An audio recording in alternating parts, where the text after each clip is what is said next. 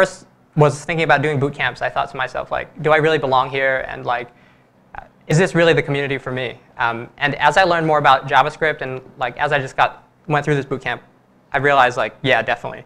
And one of the big like aspects of that was this requestAnimationFrame, aka rAF. Right. I mean, this is like native to the window object. Like it's a function, and basically how it's used is so before I get into requestAnimationFrame specifically, I want to talk about browser painting. And browser painting specifically is like when you scroll, the browser needs to render like whatever DOM elements are going to appear like below whatever was showing before. And requestAnimationFrame takes advantage of that process. And it lets you invoke a function, or you can give a callback function to the requestAnimationFrame, and it'll render new changes to the DOM based on the function that you invoke it with. So here's like kind of the recipe for the rAF recipe. So you have a function. It's supposed to do something. It can be whatever you want. It can change CSS, or it can move the element. And then you call requestAnimationFrame within it, and it kind of does this recursive thing where it'll keep rendering the changes based on whatever function you called. So what it do? How does it work? And I wanted to do a little code example for you guys. And I thought, what better way to do it than like with just a simple triangle? And then I started looking into it, and I realized there's a library called Raphael.js. So it seemed appropriate. And if you're at this point, you're like, I was like totally thinking like, OK, where's my invitation to the Illuminati? So like, in case the Illuminati's around, like, here I am, man. So this is a triangle. We're going to animate it. And yeah, so let's just get into the code. So here's like the stuff that I have here is just like basic Raphael stuff. This is how you create a triangle. And the first thing we want to do is get the triangle. So we're going to do document.getElement by tag name. And this is going to render as an SVG. And since this returns an array, there's only one SVG, so we're going to take the first one. Then we're going to declare a variable that will move our SVG element. And we'll write a function called moveTriangle that's actually going to do the animations. So I want to do triangle.style.left is going to be equal to the mover. And then I'm going to increment the mover. And within this, I'm going to call requestAnimationFrame of that function, of moveTriangle. So pretty much what's happening here is we're declaring a variable outside that's going to increment. And as requestAnimationFrame does like its recursive call, it's going to keep moving to the right of the screen. And the last thing that we need to do to really get this hooked up is actually invoke moveTriangle. So let's do that, and let's refresh this, and let's just see what happens. So OK, so what's happening is it's just moving one pixel to the right every time. And that's like the first step that's just like a really simple one, right? We can just move across the screen. And one of the cool things about requestAnimationFrame is that like it's really performant. I moved away from that browser. So when I go back, actually the triangle should be in the same spot.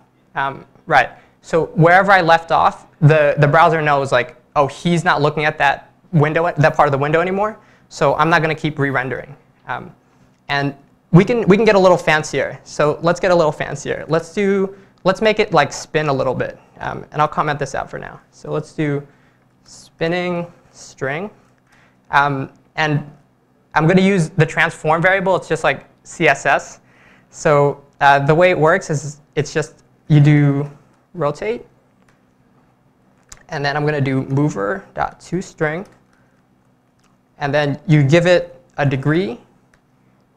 And this is just like string coercion. It'll print out to rotate, parentheses, like a number plus degree. And then we can do triangle.style.transform is equal to spinning string. And now when we refresh the page, we should have the Illuminati triangle just like spinning around. OK, so that's cool. Those are like two separate things.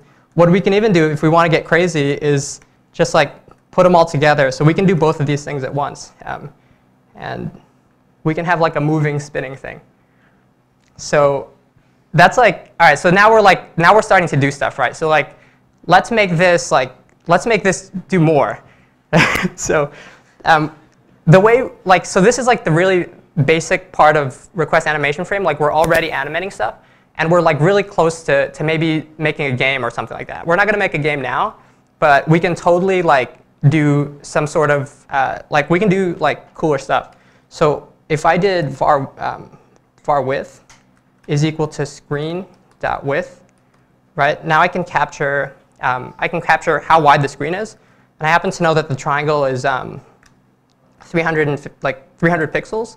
So I'm just going to do minus 300 on screen width, and we're just going to put in a couple of if statements. Actually, one last thing.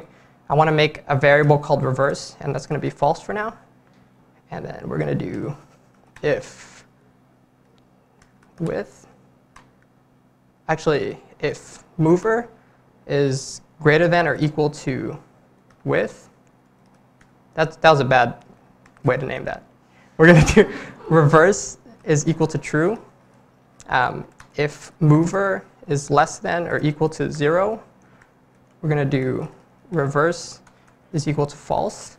And then we're going to move the incrementer here, we're going to move that into more if statements. So if we have if reverse is equal to false, we want this to increment. Otherwise, if reverse is false, if reverse is true, then we want mover to decrement. So what this function is going to do now is it's going to keep moving and spinning it until it gets to the edge of the screen. And when it gets to the edge of the screen, it'll start moving backwards, hopefully. So yeah, so let's just try it out. Let's see what happens. So let's refresh here. OK. I picked a really small incrementer. So let me just go change that real quick.